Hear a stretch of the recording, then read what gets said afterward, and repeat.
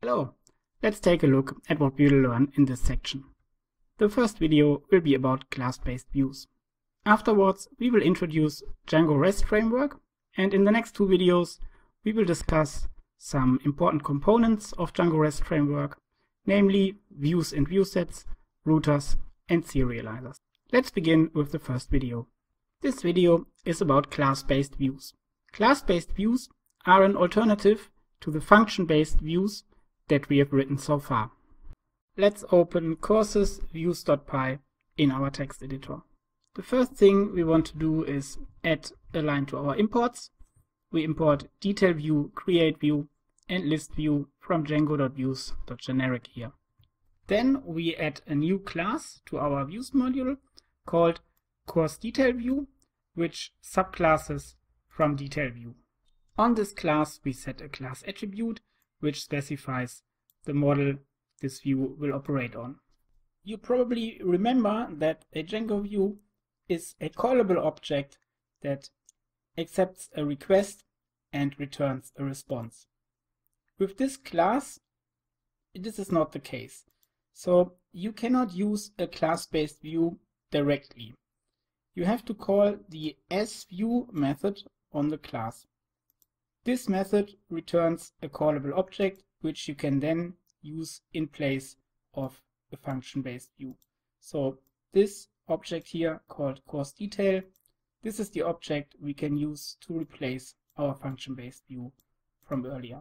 So always remember that the actual view is returned by the sView method on the view class. If you compare the function-based view with the class-based view, you can immediately see that the class-based view is extremely simple. We only specify the model that we want to show a detail page for, and that's it. However, maybe you ask yourself how the class-based view knows which template to render and how to retrieve the course object from the database. We can either give that information to the class-based view by setting some class attributes or overriding some class methods, or we can just go with a default convention. In this case, our template name is already using the default convention, so we do not need to specify anything explicitly for the template name. However, we do need to adjust our URL conf because this keyword argument course ID here is not going to work by default. So we open elearning-urls.py and then we change the course ID name here to simply pk. That's the default keyword argument name that the class-based view expects. pk stands for primary key. Now we can go back to our views module and simply delete the function-based view because we don't need it anymore. And if we then open our web browser and go to the detail view for a course, you can see that it's still working, so it's now using our new class-based view. For our course list view, we can do almost exactly the same as for the detail view. We write a new class called course list view. This time we subclass from list view, and then we specify our model as a class attribute, and then we call sView to get the actual usable view object. However, we have a small performance optimization in the function-based view, which is the usage of prefetch related, and of course we would like to keep that behavior for our class-based view, and to do this we can simply specify the query set class attribute. This tells the list view superclass which query set to use. So this is all we need to do to override the query set and keep our performance optimization. However, we also need to make a small adjustment to our template. So we open courses, templates, courses, course list.html. And the thing we need to change here is the name of this object in the template context, because the list view by default uses the name course list and not courses. So we change this here. With this, our list view is working and we can delete the function-based view. Next, let's replace the course add view. The class-based view looks like this.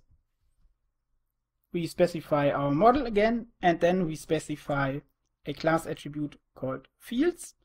This is usually a list of fields that this view should accept. In this case, I'm a bit lazy and I just specify the special string under all under. I actually recommend that you do not do this in real-world applications. The problem is that if you add some new fields to your model later that should not be writable by a user, and you forget to update the fields list here, then you have a security problem. So usually I just specify the list of fields explicitly, but in this case it's okay if we go with all fields of the model. If you compare this class-based view with the function-based version, you can see why many people like class-based views. It's a bit less code and it is arguably a bit simpler than the function-based view. However, it's also in a way more implicit. With the function-based view, the control flow is more clear and it's all in one place. This is an advantage, especially when debugging problems. If you are debugging problems in a class-based view, you often have to dig into a number of superclasses or mix-ins. So class-based views are useful, but they also come at a price. But in this case, we want to go with the class-based view, so let's delete the function-based one. Let's take a look at our doTest view. This view would probably be very hard to turn into a class-based view in any useful way. We could definitely write this as a class-based view. It's not that it's difficult, but in my opinion, it would not provide any benefit. And the reason for this is that in this view, there is almost nothing that we can share with other views. There's almost no shared logic. This is a rather specific view. So this is a view that in my opinion is perfectly fine as a function-based view. The advantage is that we can see the control flow better, and in this case I like to keep this as a function-based view.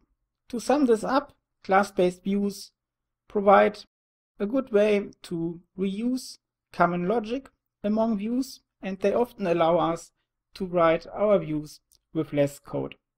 But that comes at a price. Class-based views are often harder to understand and debug. In this video, I only gave a short introduction to class-based views.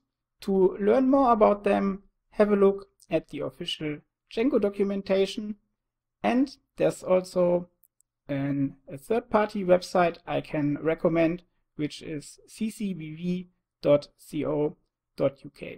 On this website you will find a lot of useful API documentation for class-based views.